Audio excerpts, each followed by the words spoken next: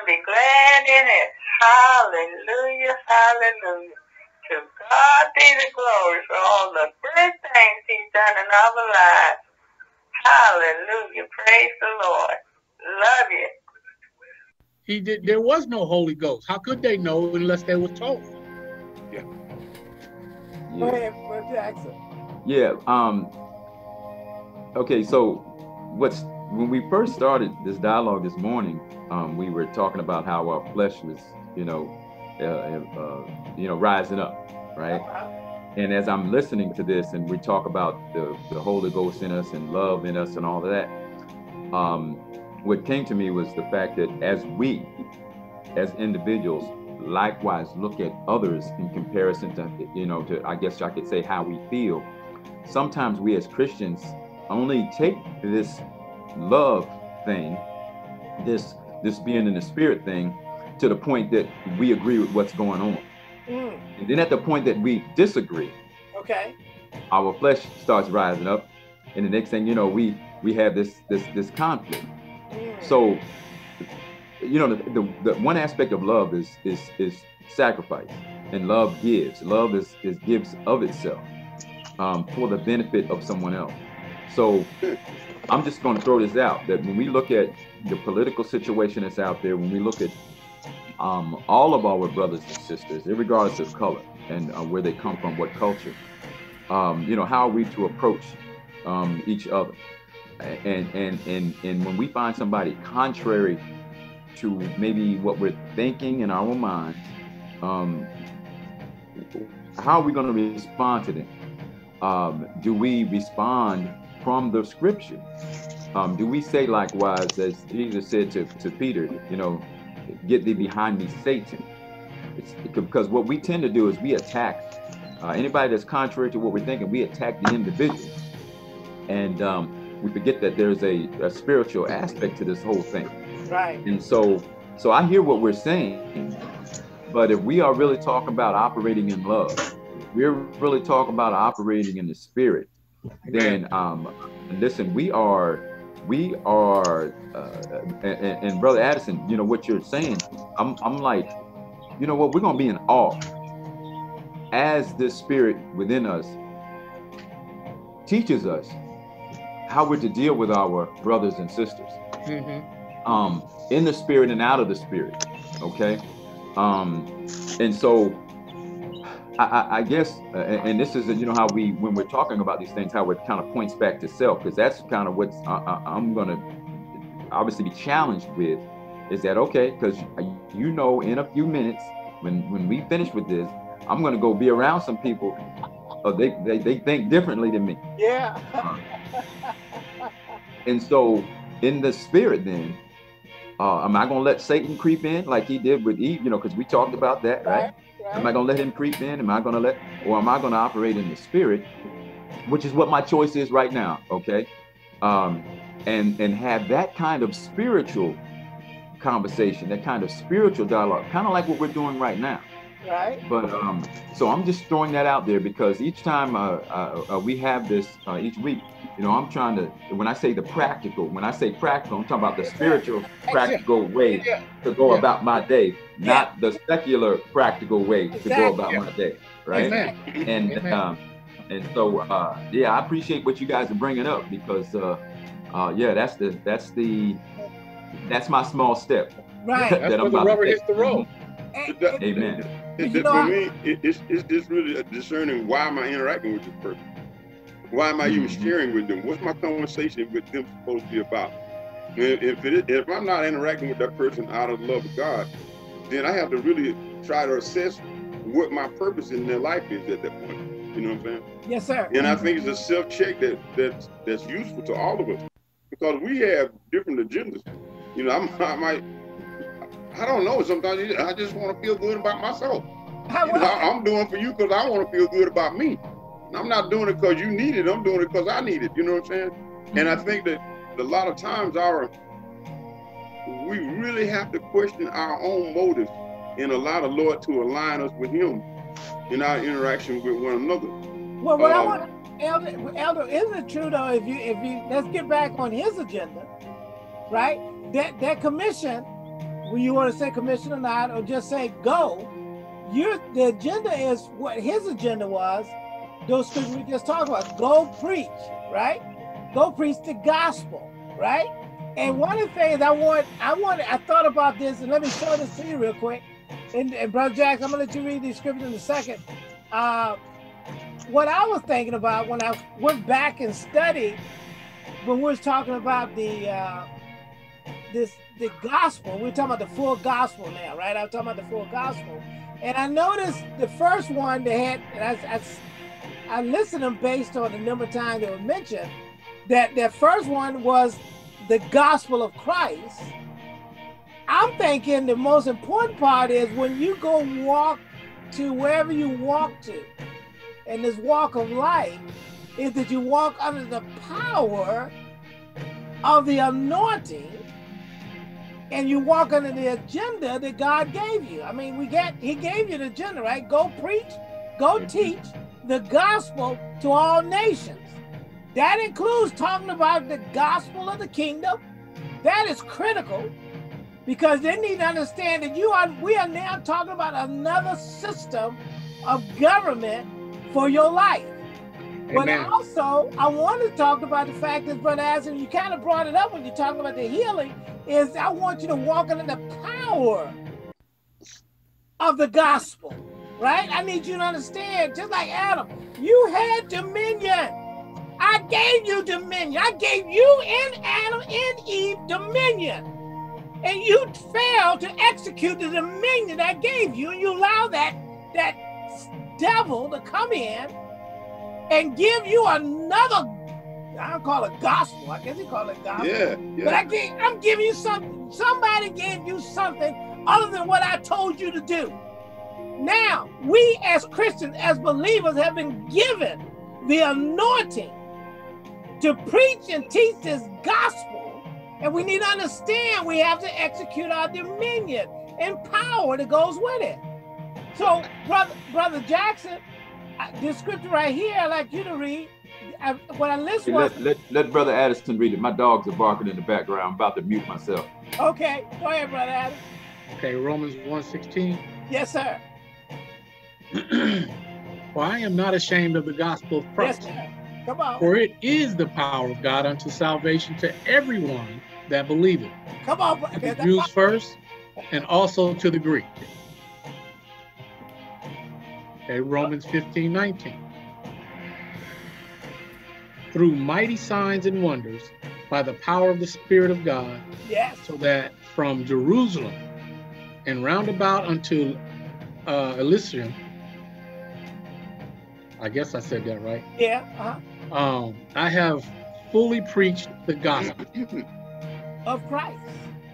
Of Christ. Yes, sir. 15:29.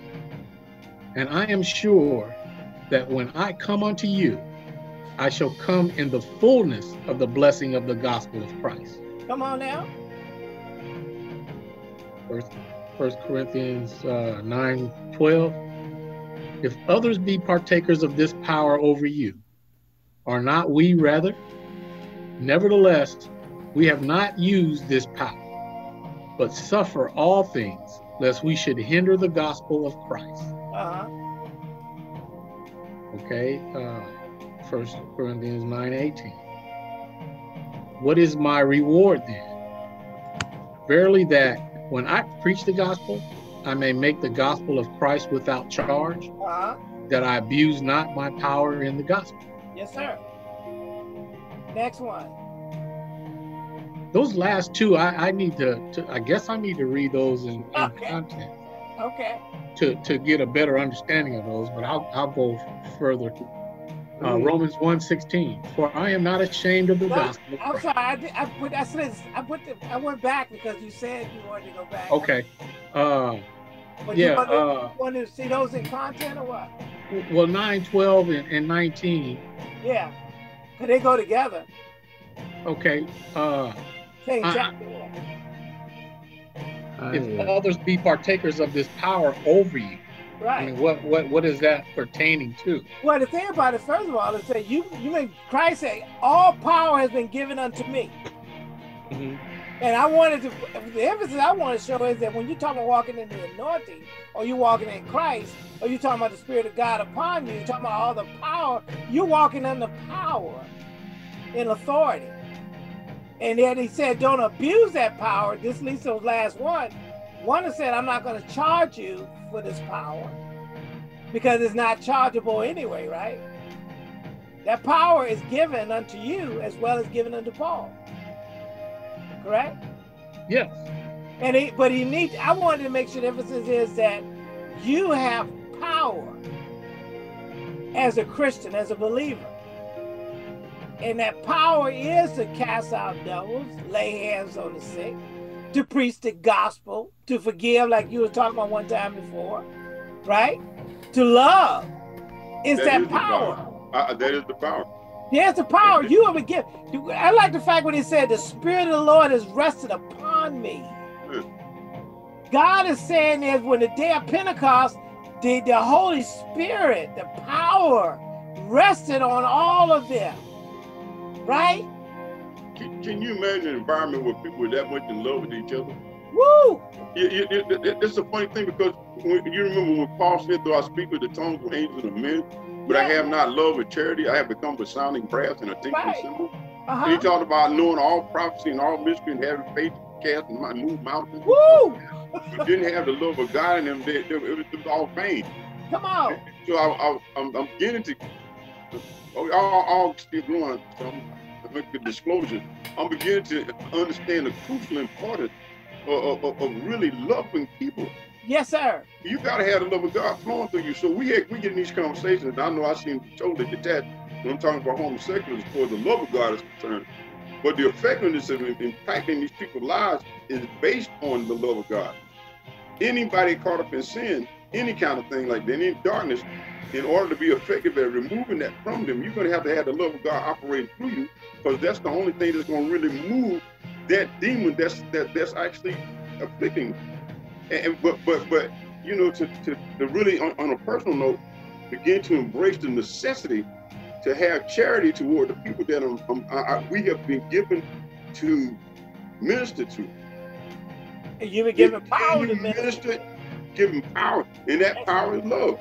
You cannot effectively minister to people that you do not care about. Right. You cannot effectively minister to folks or rule over folks or govern people. And I think we have a prime example of that in the office now in the United States of America. The head of state has no compassion toward the people that he governs. Consequently, he does it in such a manner that it's abuse to them. And that abuse is just manifesting itself in himself. So I think I'm beginning to realize that if I don't have that love in me, regardless of what I do in the street, or what words I give them, or what knowledge, because Paul addresses all of that. If I do not have the charity and the compassion of God operating through me, then I become a sounding brass and a tinkling cymbal. I'm just making noise. And that's not a hard thing to lose sight of, because sometimes I get caught up in understanding the mysteries of the kingdom and forget why God reveals those mysteries to us anyway. Right. It is the root of all this is love. But basically, you can't share the gospel and not love the people that you're sharing it to. I mean, what are they gonna hear? Right. You know, are they hearing you, or are they gonna hear God? So without love for these people, they're gonna hear you. And you know, I like the fact that he defined love by the fact of John 3:16 itself. He's saying this: God so loved the world that he gave his only begotten son, right? Mm-hmm. In other words, he said, not only I'm going to tell you it's love that did this, I'm going to demonstrate and define what that love is, right? To give him my son. And if you love somebody, that means you have to die to yourself. You will die to yourself. Come on now. To do the things of his will. That's what you want to do, yeah. Well, I mean, even it's been brought up here recently. I believe Pastor Lee, he said, "By this shall all men know that you are my disciples, if you have love for one another." Which is interesting, yeah. If and which goes right back to the point, if you're speaking to a people and your love is not for that people, then you're not speaking on behalf of God. You can't be. You're just speaking. So, and there isn't a difference. And I guess that's where the anointing comes in. Exactly. Yeah. So, Amen, man. If pardon? Let me step in right quick, just to kind of make a point. All of this got started with the kingdom of God. The gospel of peace. That makes sense. So can you put that list back up to here? That was the list. Yes, sir. Yes, sir. Yes, sir. 1 second. I just want now to try to provoke you, each of you, as well as myself, to really kind of think about.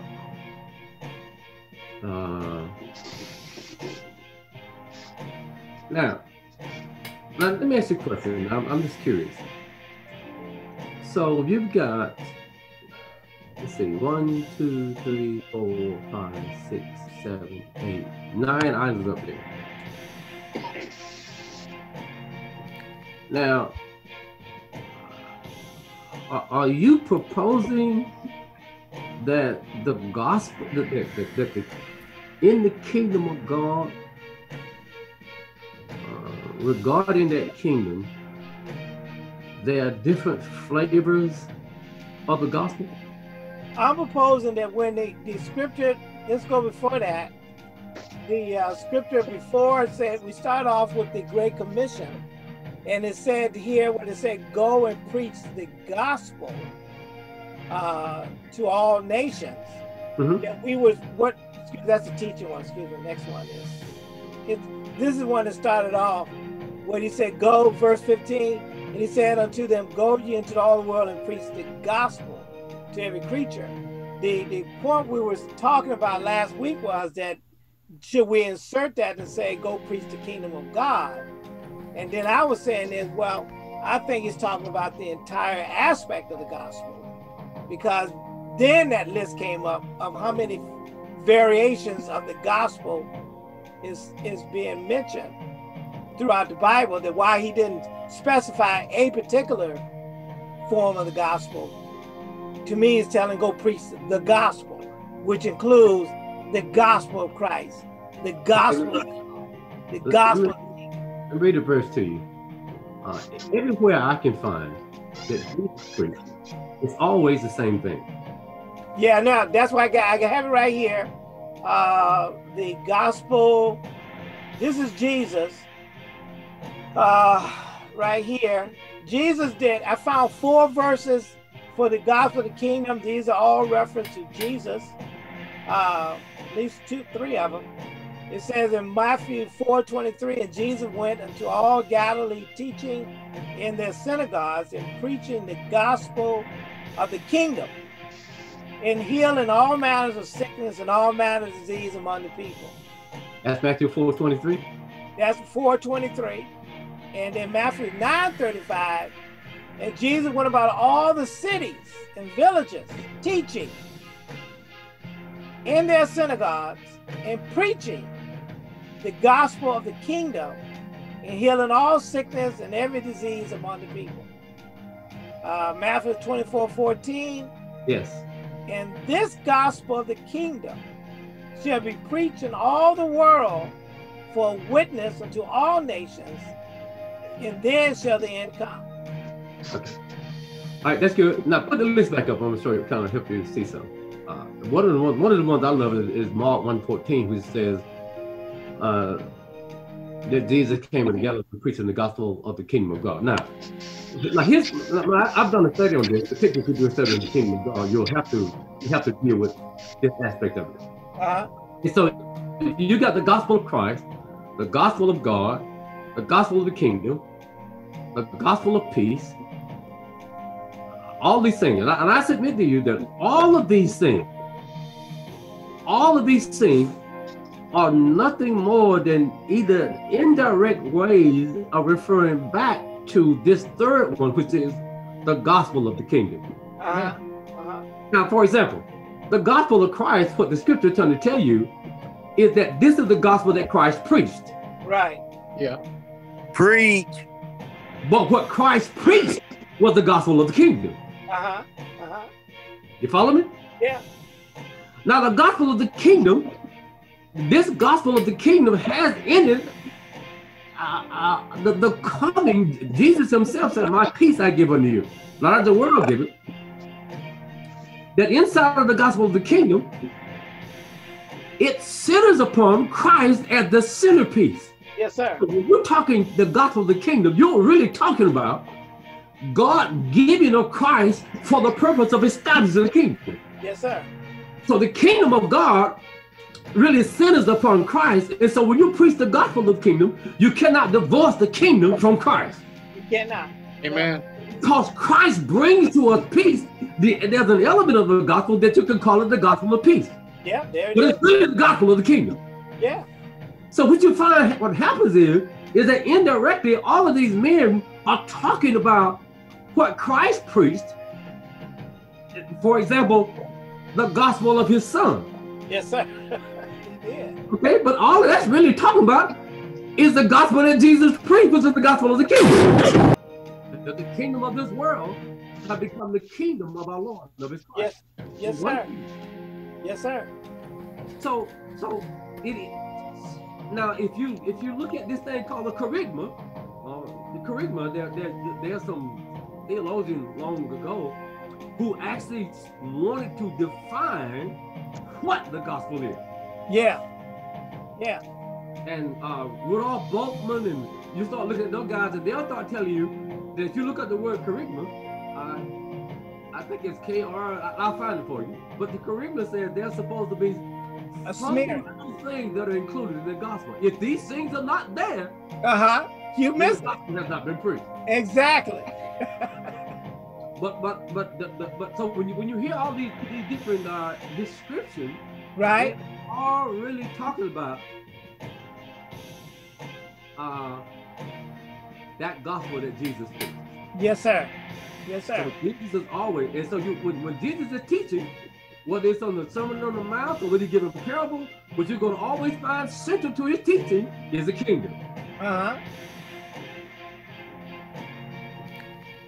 Okay. When you think in terms of a kingdom, think in terms not only of geographical or your people, but you think in terms of a set of rules and regulations, you know what I'm saying? And the gospel of the kingdom is the kingdom of God is built on the principle of love. So the distribution of power and distribution and application of the kingdom is in alignment with love, in alignment with God himself.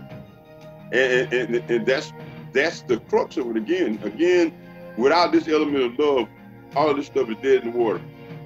Again, it's amazing because Jesus Christ himself was the manifestation of love.